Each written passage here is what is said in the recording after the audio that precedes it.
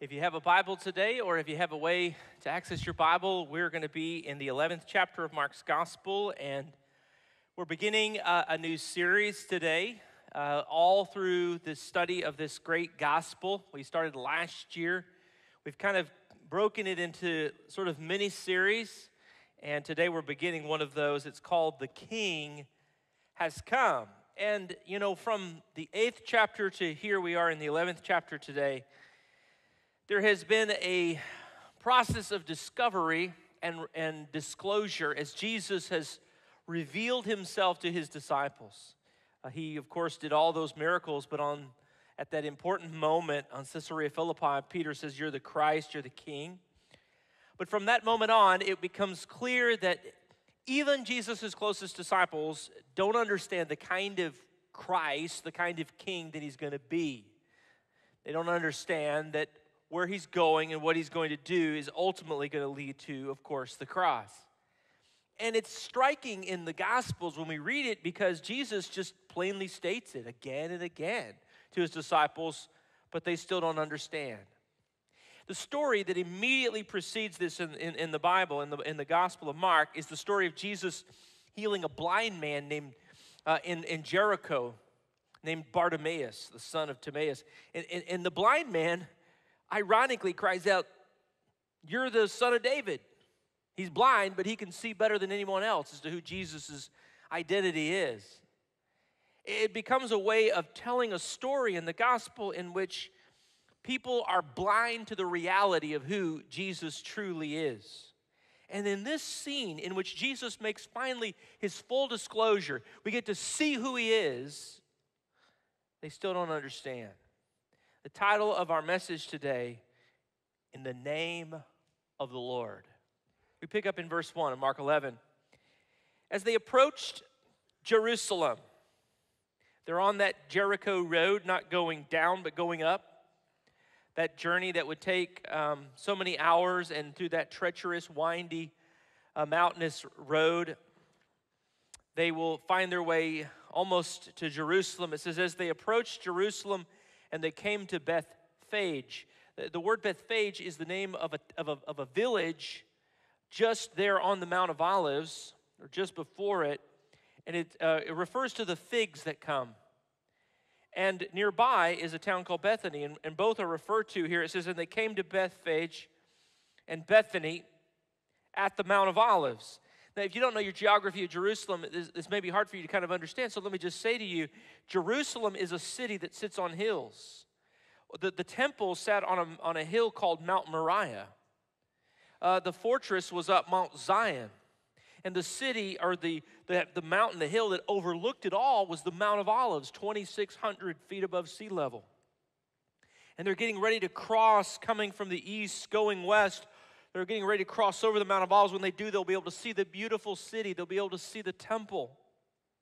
But in order for this Palm Sunday walk of Jesus to take place, something's got to happen. And so it says, as they approached, and at the Mount of Olives, Jesus sent two of his disciples, saying to them, and we're not told which two it was, we just don't know, but he sent them, go to the village ahead of you, and just as you enter it, you'll find a colt.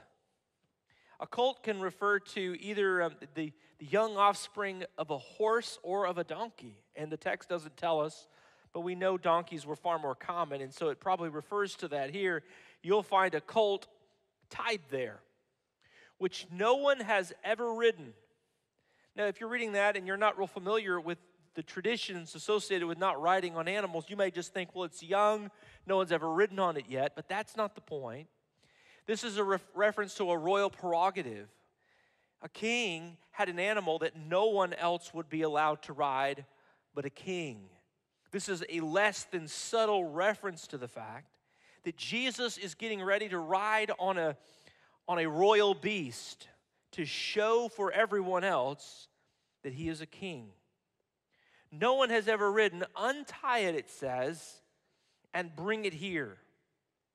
If anyone asks you, why are you doing this? And I don't know, I'm reading this passage, I'm thinking, I'm sure people would ask that question. Just say, the Lord needs it, and send it back here shortly. By the way, you might not want to try this when you go shopping sometime, you know. And they ask you as you walk out of the department store with the item, the Lord needs it. I'll return it shortly. I'll just wear it once. The sound goes off. Verse 4.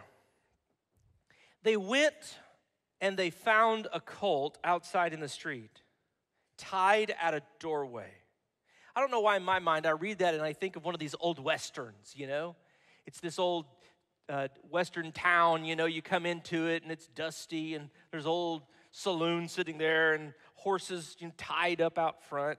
That's the image in my mind. I'm not sure it's at all what we should have here in the text. But they went and they found a colt outside in the street, tied at a doorway, and as they untied it, some people standing there asked, "What are you doing?" I read that this week, and you know what I thought to myself? I thought, I should have made this whole sermon based on that question. As we gather here in this place today, as you're watching today, can you hear the God of heaven asking that question of you and me? What are you doing? What are you doing? What are you doing in your life? What are you doing with Him? But here, this moment is obvious what's happening.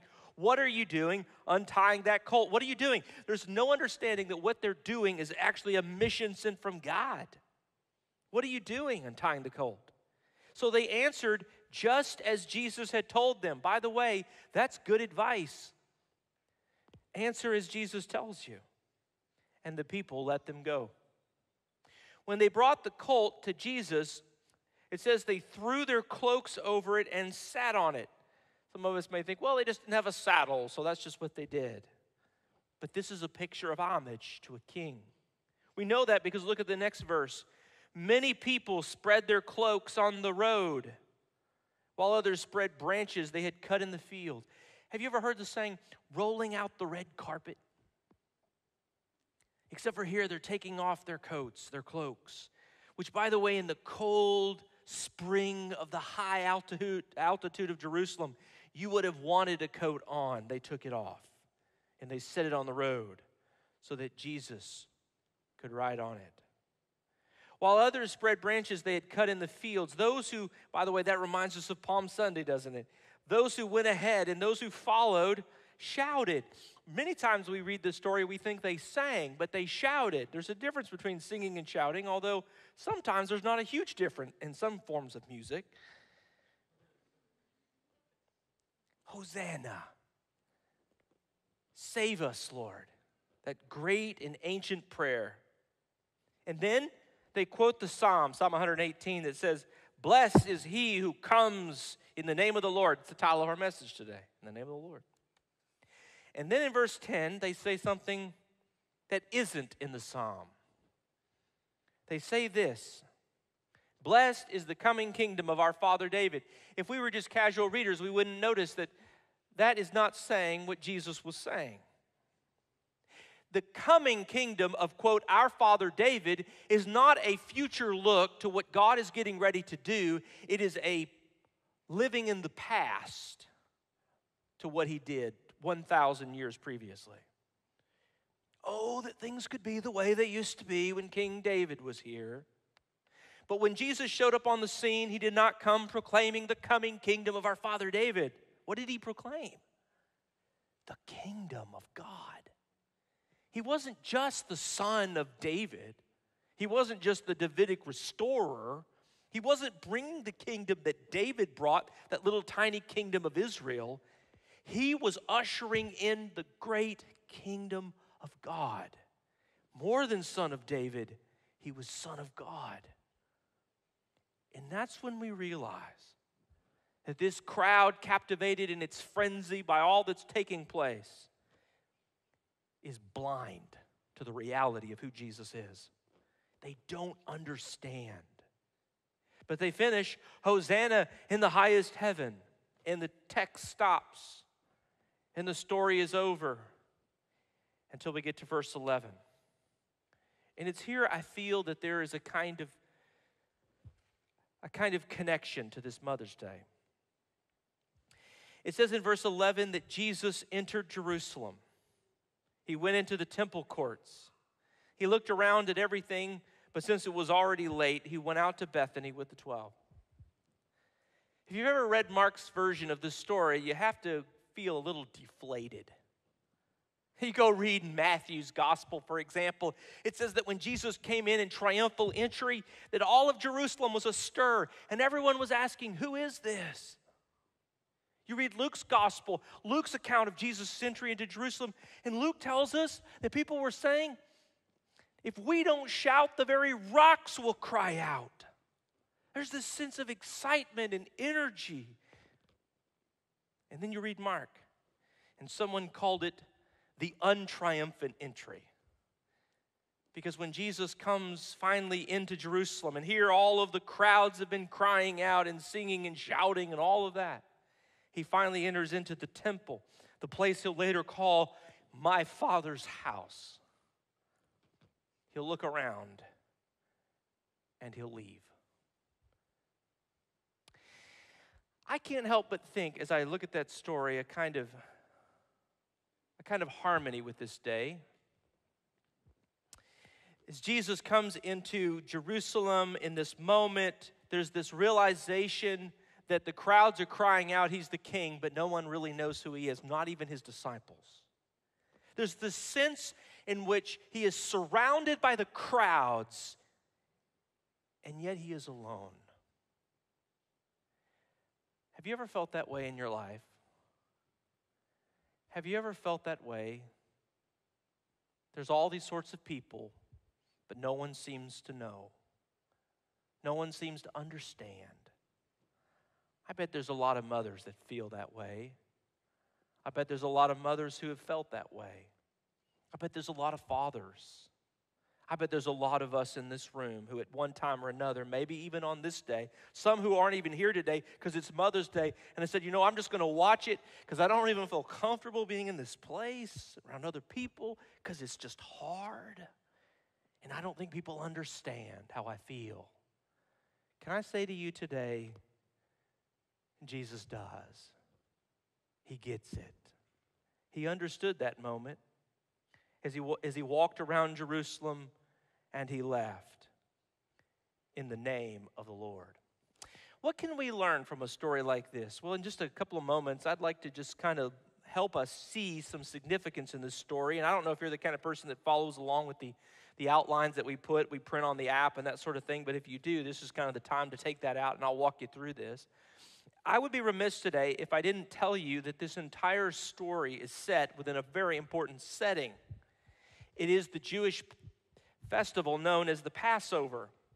The Passover was one of three great Jewish festivals that happened in the city of Jerusalem. All Israelites were commanded to come to the temple and worship God at these great festivals. There was one in the fall called the Feast of Tabernacles. There were two in the spring. The first was Passover, which normally happened in late March, early April. And then Pentecost, 50 days later, that happened in the month of May. This particular scene and setting was that of the Passover.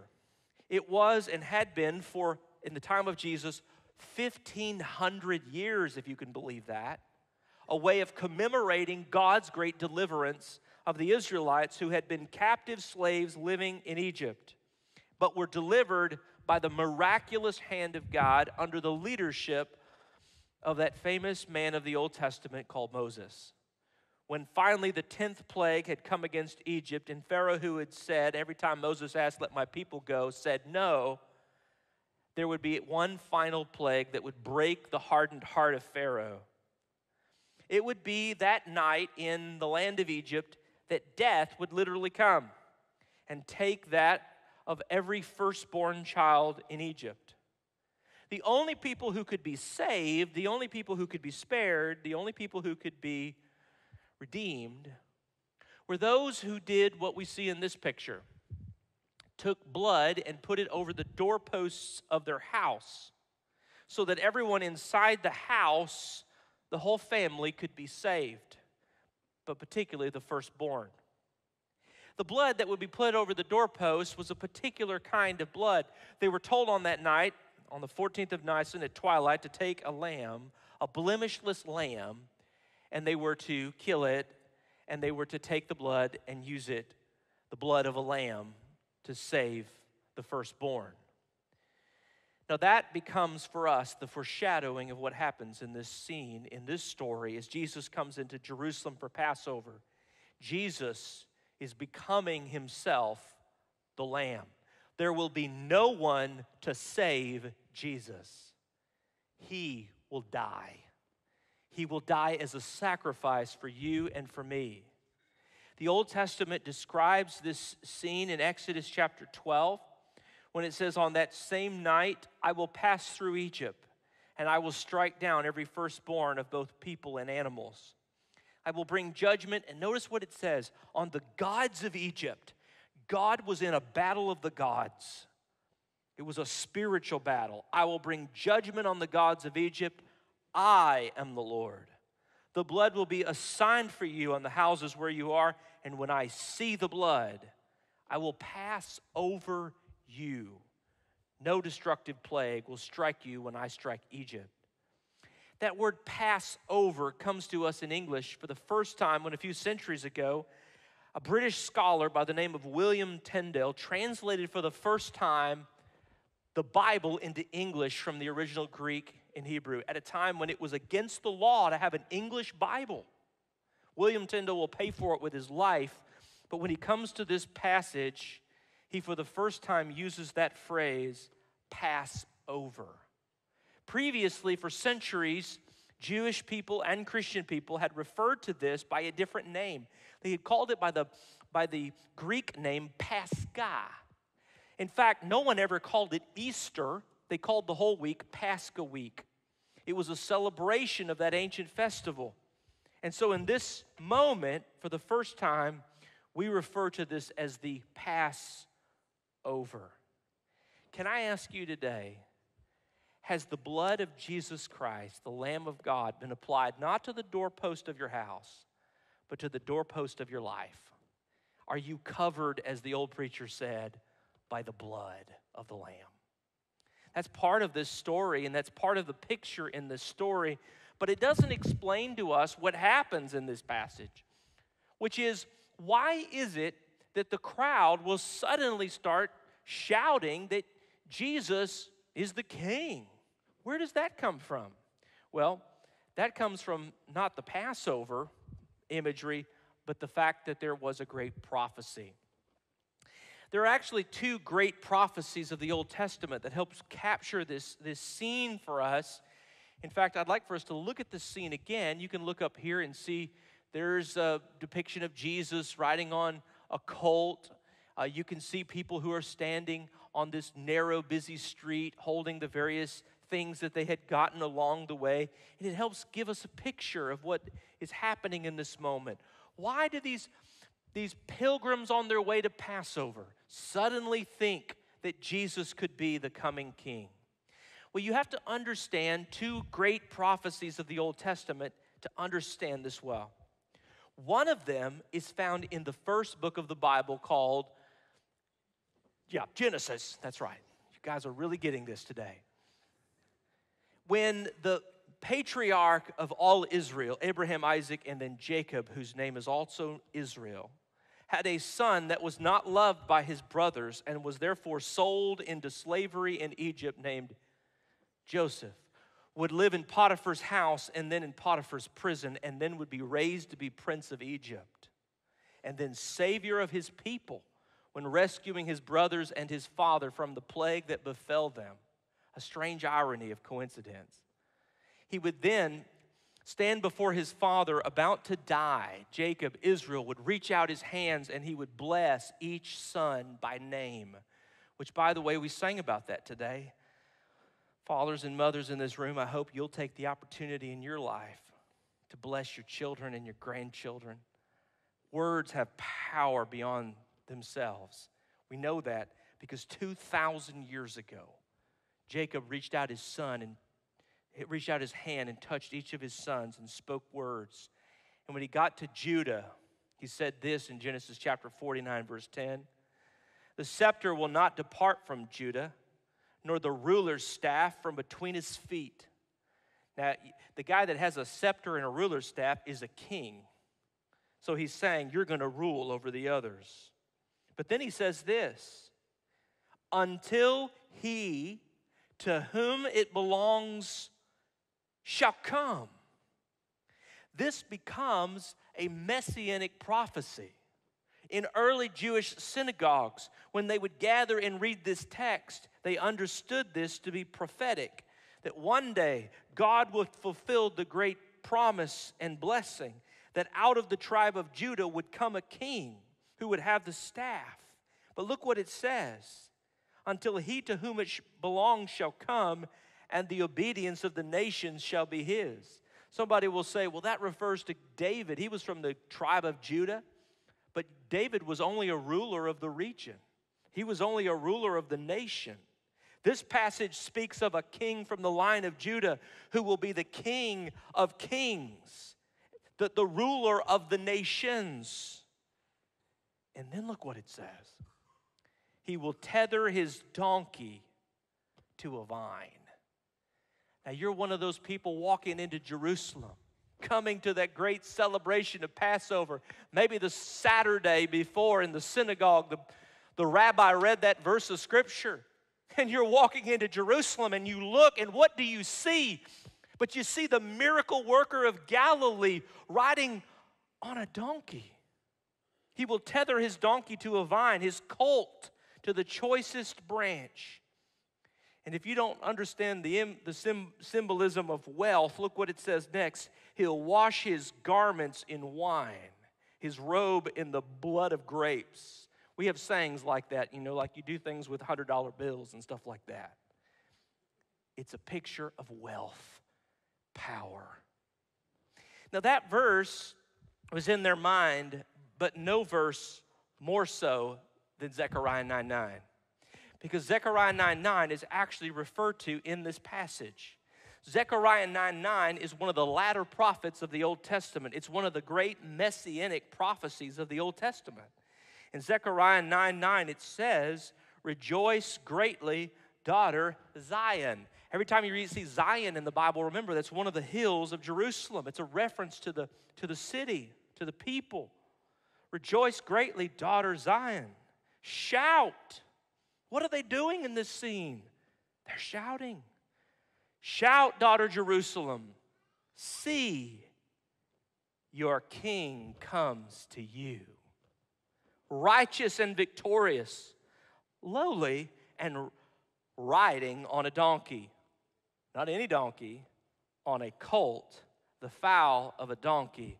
And these worshipers look up, and what do they see? Jesus. The king has come. Now, of all the things I want you to see in this passage to understand it today, I wanted you to know a little bit about Passover and prophecy. But because I'm a Baptist preacher and my sermons all have to start with the letter P today, the third thing I want you to see are the people.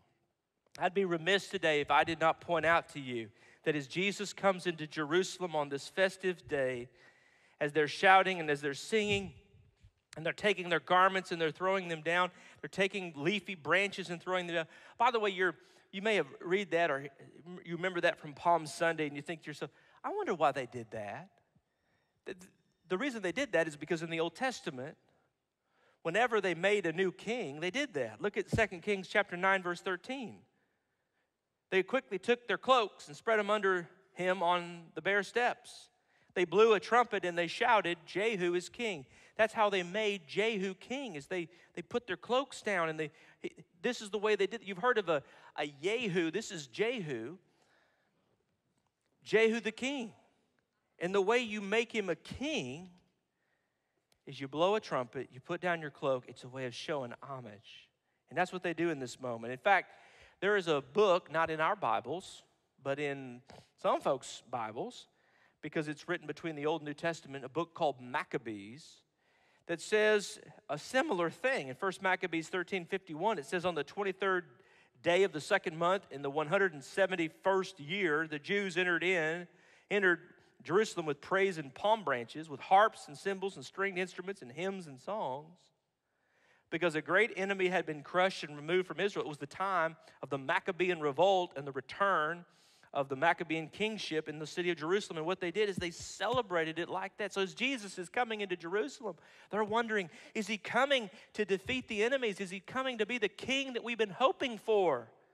But they would have no idea that by the end of the week, he would be on a cross, not saving them from the enemies of the Roman Empire, but saving humanity from sin. Not being the Lord like they thought, but the lamb that would be killed. Now, the psalm that permeates this whole passage is Psalm 118, 25, and 26. And it says this is the Old Testament. It's one of the great Hallel songs, the songs of shouting, the songs of rejoicing. As the pilgrim makes their way into Jerusalem, they say, Lord, save us. Lord, grant us success. Blessed is he who comes in the name of the Lord. It's the title of our message. From the house of the Lord, we bless you. We come to the end of the passage. We come to the end of the message. We come to the moment. Jesus is coming to Jerusalem, and folks, it's been a celebration unlike any other.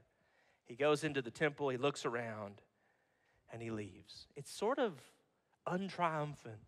It's sort of lonely. It's sort of sad. It's sort of a strange way to end the story. You know, something that's interesting is the phenomenon that we sometimes see with famous people. Famous people sometimes describe how everyone knows them, but they feel so alone. I remember hearing about this guy, had kind of funny white hair, wrote some weird equation, something about E equals MC something. I mean, you know what I'm talking about. He's not like he's some kind of Einstein or something, but Einstein said, interestingly, it is strange to be known so universally, yet be so lonely. I wonder if that's how Jesus felt.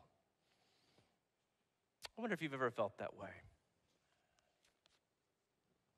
This church, First Baptist Church, was started in 1861. 2 months later, the entire nation was in a civil war. The president of the United States was a man named Abraham Lincoln. 2 years into that Civil War, Lincoln described himself being so alone in the White House. He went to the Lord in prayer, if you know Lincoln's story. And in March of that year, 1863, as our nation found itself in the midst of its most bitter and bloody war, on March 30th of that year, he called the nation to prayer. This week, our nation had our National Day of Prayer. In March of that year, he called for what he called a day of national humiliation, fasting, and prayer. Can I read to you that proclamation? The awful calamity of civil war, which now desolates the land, Lincoln wrote, may be but a punishment inflicted upon us for our presumptuous sins. The president is a preacher in this moment, isn't he? To the needful end of our national reformation as a whole people. Do you hear what he's saying? He's saying maybe this has happened. All these bad things have happened because God is trying to get our attention because he's trying to get us right with him. He described the circumstance. He said that intoxicated with unbroken success, we being the American people, have become too self-sufficient to feel the necessity of redeeming and preserving grace. Too proud to pray. Too proud to pray to the God that made us. We've grown in numbers. Wow, if Lincoln only knew, right? Wealth and power as no other nation has grown. And this is the line I will not forget. You'll catch the irony of that in a moment. He says, but we have forgotten God. Isn't that something? In the midst of the shouts and the celebration, the crowd is, King has come. But they'd forgotten God. They missed him. Is it possible that on this day and in this room, or as you're watching, that that's you? That in the midst of your life, God has blessed and given. He's taken, He's given. But in the midst of it all, and even in this very moment, perhaps you too have forgotten Him. Wouldn't it be great on this day if we said, you know what? We're going to turn our attention back to Him. We're going to say, in the name of the Lord, the King that came is the King that's coming. The King that came to redeem is the one who will return to reign. And in this moment, we turned our hearts toward Him. And the Bible says we would hear from heaven and He would heal our land. What if that could happen? Well, we can pray and ask God to do that. Would you join me in praying that prayer? Father, on this day, and in this moment, we make this room and this place a sanctuary, an altar in which we humbly come before you, the great God that too often we have forgotten. The God who loves us, who made us, who created us, who saved us, and even now blesses us with the opportunities that are beyond our description. But Lord, so many of us, if we're honest, we've forgotten you, maybe not with our words, but with our lives and with our actions. And in this very room, you're calling us back to yourself. And in this very time, God, would you move? Would you move in this room? Would you move wherever people are listening? Would you move? Would you move, God? In Jesus' name.